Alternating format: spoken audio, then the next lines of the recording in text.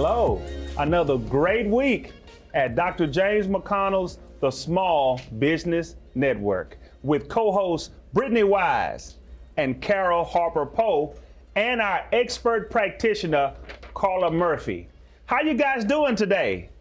Excellent, excellent. Miss Brittany, Miss Carol, how y'all doing? Blessed and highly favored. Miss Carla, how are you doing out there in Buffalo, New York? Wonderfully. That's awesome. That's awesome. Is it cold up there, Miss Carla? Oh yes, it's cold.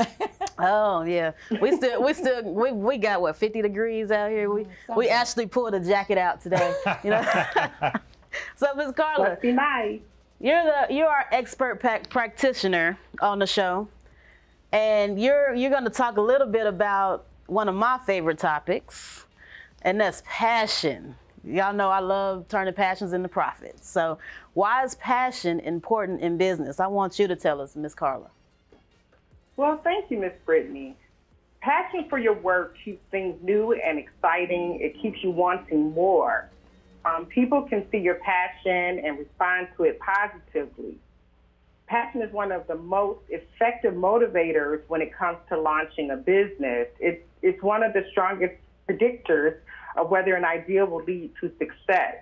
So launching a business simply to make money most likely will result in failure. How sweet it is. Mm-hmm. So how can a business develop passion? As a business, you must identify the types of products, services, and features that your customer is interested in buying. Then determine whether they're likely to buy your product or service more than once, or whether they'll buy it on a seasonal basis, or if they're likely to be a regular or repeat customer. It's helpful to understand the circumstances that drive your customer to buy, such as the need to replace an item, an impulse purchase, or something that they saved for. You also think about what will drive the customer to purchase from you instead of your competitor. I love that. Nice. I mean, that is awesome. So as far as passion, on my side of it, and I think I've said this one time earlier, guys, where it's great to have, if you have passion for really what you have, that's the best. Mm-hmm. But you don't always have to have passion to make money from something, as long as you like it. But how to develop passion, hey, I love that, because developing passion can be, I want to make money from it. You know, it doesn't have to be the extreme passion, but on the other hand, if you have a passion for it, then you'll turn it into a great craft. So I think that's a hell of a topic. Mm-hmm. So, Ms. Carla, you mentioned having a target market and determining when you can sell based on your passion. So who is your target market? When considering your target market, identify the demographics of the consumer who's likely to purchase from you, such as their age, their gender, occupation, maybe their level of education, income, marital status, or ethnic background. This will guide you to ask yourself questions such as, what is your business? Who is your customer? What do they value? And how do you know? Mm-hmm. Yeah, I do know, at least the libraries out here, they have different programs that you can go into and get databases and figure out the demographics for certain business groups. So, and that's a free resource. So use your local library, because they'll give you a whole lot of information. So Ms. Carla, what is the purchase behavior in a target market? It helps to identify the types of products, services, and features that your customer is interested in buying. You'll be able to understand the circumstances that drive your customer to buy, such as the need to replace an item, an impulse purchase, or something that they saved for. Having this understanding will force you to think about what will drive customers to purchase from you instead of your competitor. Oh, that's awesome. That is sweet. How sweet it is. How sweet it is. Awesome. So, okay, we want to get into these 4 new books that Miss Carol has. 4 new books written. Okay. Talk to us about that, Carol Harper Poe. Carol Harper Poe in the house. I just developed or just published a book. It just went Kindle right before I got here. Spiritual warfare, deliverance in the Word. Okay. I just published that. I was up all night. Dr. James know I was up all night. I got that one. And the next one is The Life That Overcame the Damaged Life, which is a piggyback off the life of a damaged person. Okay. Also, the story of a misfortune and hardship. And y'all gonna like this one, The Wacky Mirror, Volume 1. So all of those books have been published in the last month. Oh, Okay. man. And on that book, don't you have certain pictures in there? Tell me about that. Absolutely, I forgot about that. I have certain pictures on Volume 2 that's coming. It's not in Volume 1. Okay. But Dr. James' daughter, say her name? Garcia Parra. Garcia Parra. She is a singer, songwriter, and editor of the videos. She drawed my animals. And they were beautiful, right? They are beautiful, but look for those in Volume 2 of The Wacky Mural. Can't wait.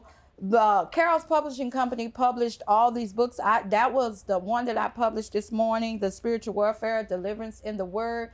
That's number 18 of Carol. Okay. Of Carol Harper. Awesome. And Carol's Publishing Company published 17 of those 18 books. Love it. So the new website is cdhboutique.com. Instead of caroldharper.com, it's cdhboutique.com. You could look us up on YouTube, Facebook, Twitter, Instagram, all the social media. Love you it. can look us up. So I just want everybody for your support. And 4 of my books, actually 3, waiting on the 4th one, is on audio. Audio. Okay. They're on audio. And how much are the audio books? Audio books, they run from a special $1.99, or if you got access to audio books, you can get it free. Okay. I got a credit. I have 3 credits on my account that all I have to do is order a book and I don't have to pay nothing. Of course, Awesome. audio books is totally different. So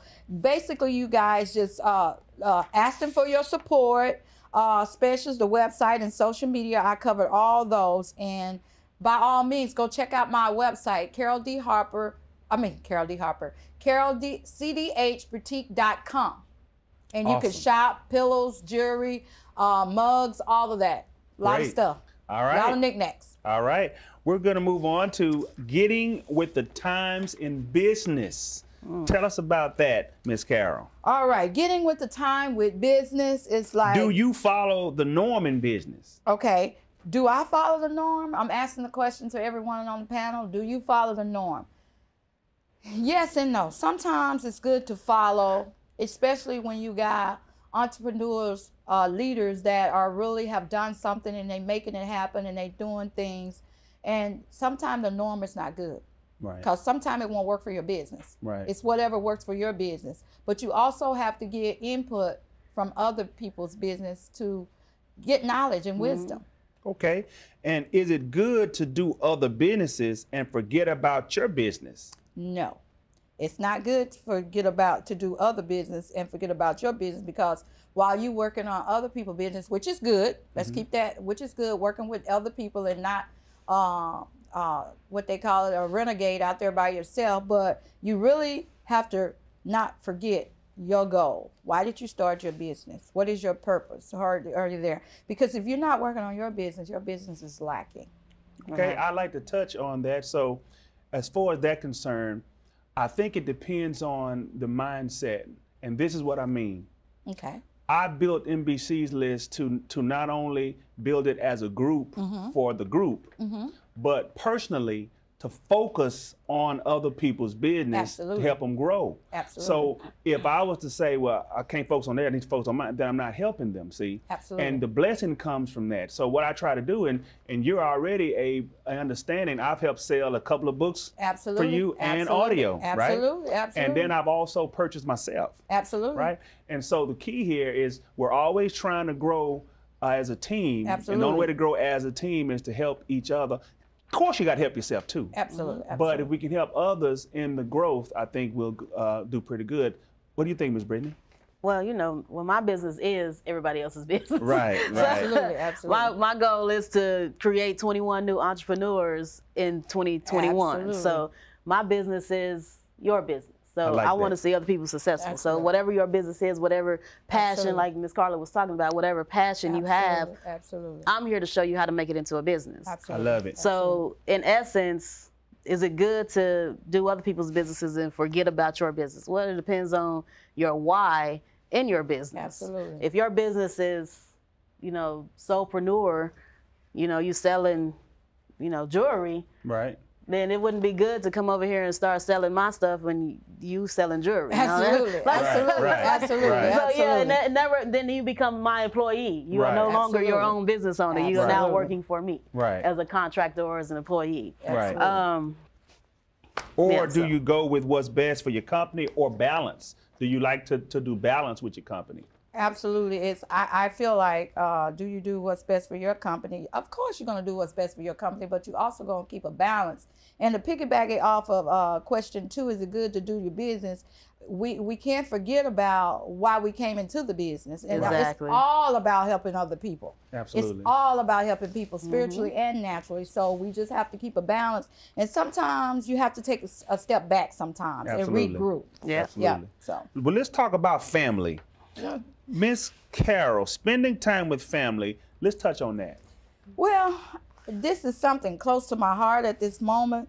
Spending time with family is very important. I love that. Very important, especially when you got a lot of like sickness or something in your family, and then all the family come together. I mean, it goes back, you remembering your childhood, and you guys are talking about a lot of things what y'all did when you grow up. Mama went and made us get that switch, and Right. if you don't get if you bring a small switch, she gonna tell one of the other ones to go Right. get the bigger switch. Uh-oh. Right. And then you, back in my childhood, you take out running, and then daddy have you. Right, But right. actually, family is good. And I had a lot of time to sit back and really think about the importance of family, loving your family, natural family and spiritual family. Well, how about Absolutely. having a balanced life?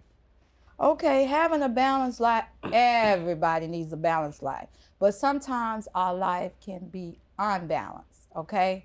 With what you call the grind, which we call this thing life, because life gets in the way with trials and tribulations. But somehow or another, you persevere through life itself, and you come back and you regroup and you find that balance in life. What about a healthy life? Woohoo! This is Brittany right here.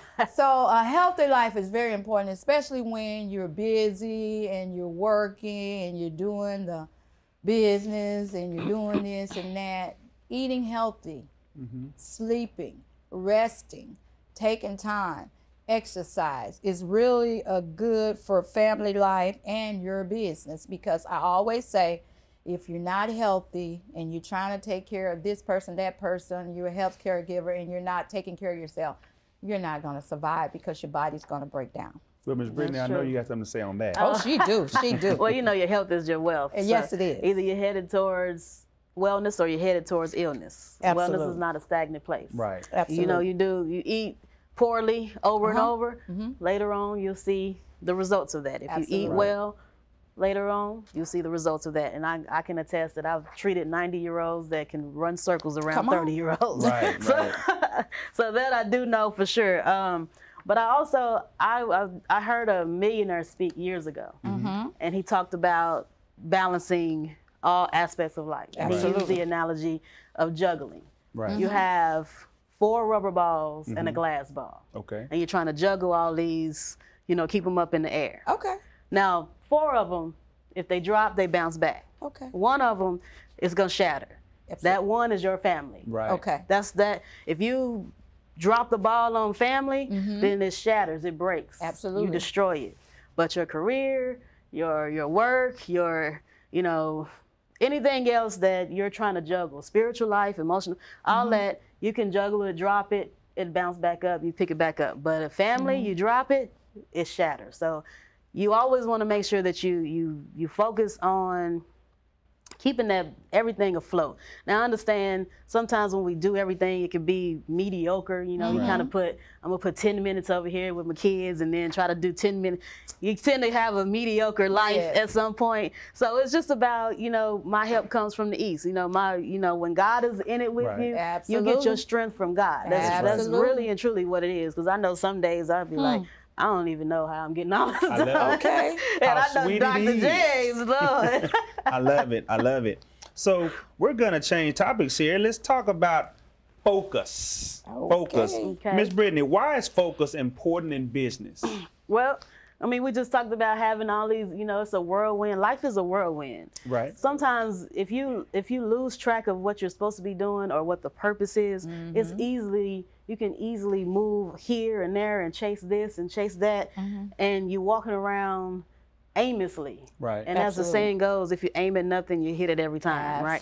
So with focus, like these lights in here, the water just kind of spread out.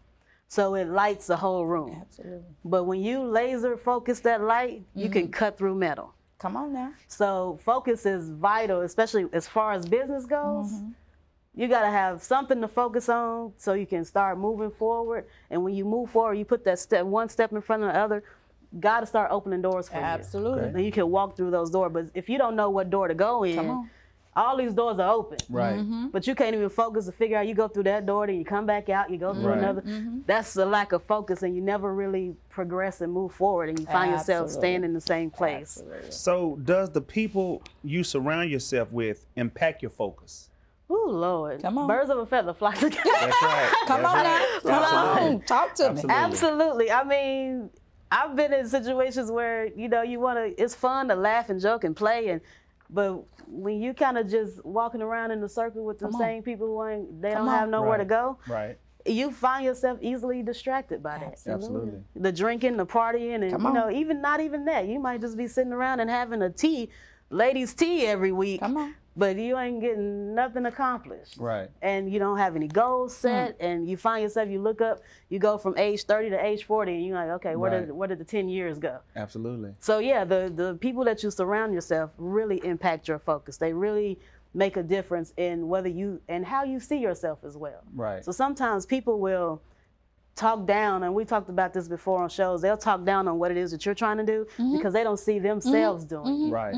And that will have an impact on you and where you move forward. So sometimes it's good you got that friend that's always gossip. Okay, I know I can only tell her certain things or him certain things because, okay, I got to come over here and talk to some people who's forward thinking. Absolutely. So that makes a big difference. Absolutely. I'm going to piggyback off of the number 2, does the people you surround yourself impact your focus? I think about, if y'all can recall, when you go back home to certain people, your hometown, and you go in your neighborhood, these same people doing the same thing. Right. You went to school with them. You grew up with them.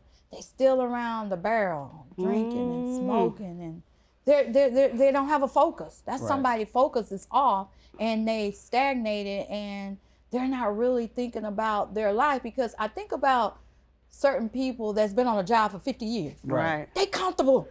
They're so comfortable in that job. They ain't trying to go nowhere. They ain't trying to do nothing, and they want to sit right there and not do nothing. Right. So those type of people are not business focused or business minded and goal minded. For them, it may be a goal. Right. But they're not going anywhere. And that means you outgrow. You're done outgrow your surroundings. Am I on it? Yeah. You outgrow your surroundings. Absolutely. So I'm going to let you guys go ahead. I want to talk about self-reflection, Miss Brittany.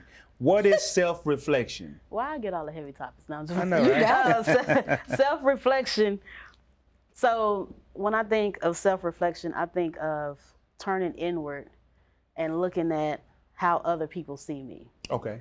So sometimes, you know, my mother used to always tell me, God bless her, it's not what you say, it's how you say it. Come on. Right. And for the life of me, I couldn't understand what that meant. Because I talk to, you know, I'm going to tell you what I need to tell you. Right. I would always be, why I got to wrap it up with a pretty bow and try to serve it to you. And over time, I learned that, you know, if you speak with tact, or if you speak to people in a certain way, then you can really get your point across. Right. Absolutely. So that's where self-reflection come in. A lot of times people will say, you this, you that, you this, you that. But then they give themselves a pass. Right. You know, they justify their actions. They, you know, it's what is the scripture? Your righteousness is as filthy rags. Right. A lot of times we self-righteous. It's like, oh yeah, I give myself a pass. Well, I do this because, I do that because, but I don't show no mercy or grace to you. Come on. That's where self-reflection comes in. Right. You self-reflect, you look at yourself, okay, how am I coming off? Right. Am I received poorly? Did I say something inappropriate? Am I triggering them in a way that, because I may not know their life. I don't know what triggers them and what they've been through. I might say a certain word that it mean nothing. Like in my family, we playfully was like, boy, you stupid. You know how you say, well, you crazy. Some people take that as you calling me stupid, like and you don't even mean it that way. Absolutely. But that's where self-reflection comes in. So how often should we self-reflect? Honestly, I would say daily. Because it's a daily, I mean, you pick up your cross daily, right? It's a daily walk. It's a daily testimony. It's a daily struggle.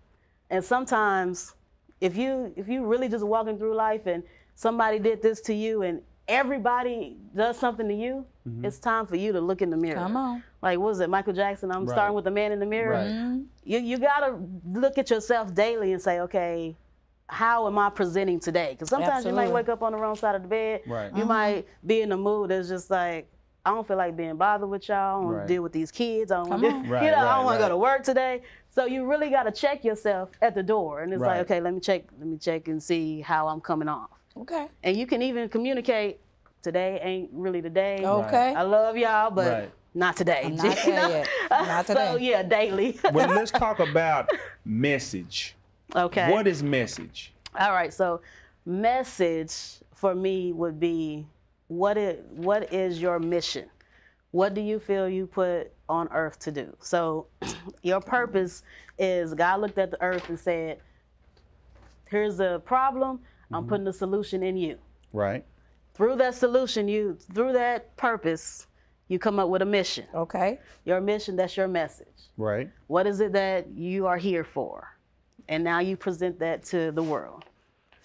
So it's kind of like the acronym FORM that we use in business. When we form somebody, we ask them about their family, their occupation, their recreation, and their message. How do you develop a good business message? Well, you start with determining, like Ms. Carla was talking about, determining your demographics. You determine who you want to target. Right. You determine what the purpose of the business is. Why did I start the business in the first place? What is it that I'm trying to do? Is this in association with my purpose? Right. And that's really how you form a good business message. What you think, Dr. James? I love it. Developing a good business message, it's the thing that you need to convey to your customers. The message that tells them what you do, how you do it, and how you're going to help them, what's in it for them, what's in it for the customer. So I think having a good business message is absolutely pertinent to the cause. I just want to piggyback off of that. Being in a publisher is a totally different mindset. I try to get a message across to help them, no matter what they're going through in life, there is a way out. Absolutely. Because a lot of people feel like they're stuck. And that's why I write my books. I have a passion. That I can write my passion. That is my passion. I can do it for free, but we don't want to do it for free. The money will come. But my message is to help others endure their trials and their tribulations in their life. So that is my passion, to develop a good business message, because everybody's business is it has different goals and ideas to help other people. I love it. Love it. Nice. Okay. How sweet it is. How sweet it is. All right, home-based businesses ideas. How to become a freelancer, Dr. James? Okay, let's say if you want to be a freelancer, and that's more in your realm because you like to write, books. Yeah. Well, freelancers normally work for themselves, and you'll be able to go and apply for other people to use your services. Absolutely. So anyone that's trying to start a business, that's one thing that you can do is to be a freelancer and do certain writing or whatever a resume or whatever for some other customer. Yeah. You can even freelance dancing too. Absolutely. I used to work with a couple of dance companies. When I had my dance business, I would freelance dance work. And I actually partnered with a DJ, and he paid me to be his party starter. So Absolutely. yeah, there's a lot of ways you can freelance. Okay. And Dr. James, I'm thinking about you also, your business, like you like freelance, you can help other employees, your employees. Right. Teach them the way and the idea on how to do something, like how to make a phone call, how to interact with your customers, how to present yourself. So all those things are tied into your entrepreneur spirit that you have. So like the freelancer, right? And I know you do it. You freelance. Absolutely. You don't let nobody know, but you do Right. freelance every now and then. What we're going to do now is we're going to go ahead and get ready to tell the viewers how to reach us, right? Okay. So for anyone that wanting to grow your own business or make more money or both, give Dr. James a call. I'm founder and CEO of MBC Global Enterprises. You can call me at 469-765-5327. Again, that's 469-765-5327. And if you're just looking to make more money, we can help you with that in different things as money systems, making money online, making money from your cell phone, real estate investing, stock market trading, so on and so forth. If you're a business, we can help you get featured a lot of different places, so on and so forth. So give me a call and let me know if you need our services. How about you, Ms. Brittany? So I am the founder and director of operations for Legacy Services.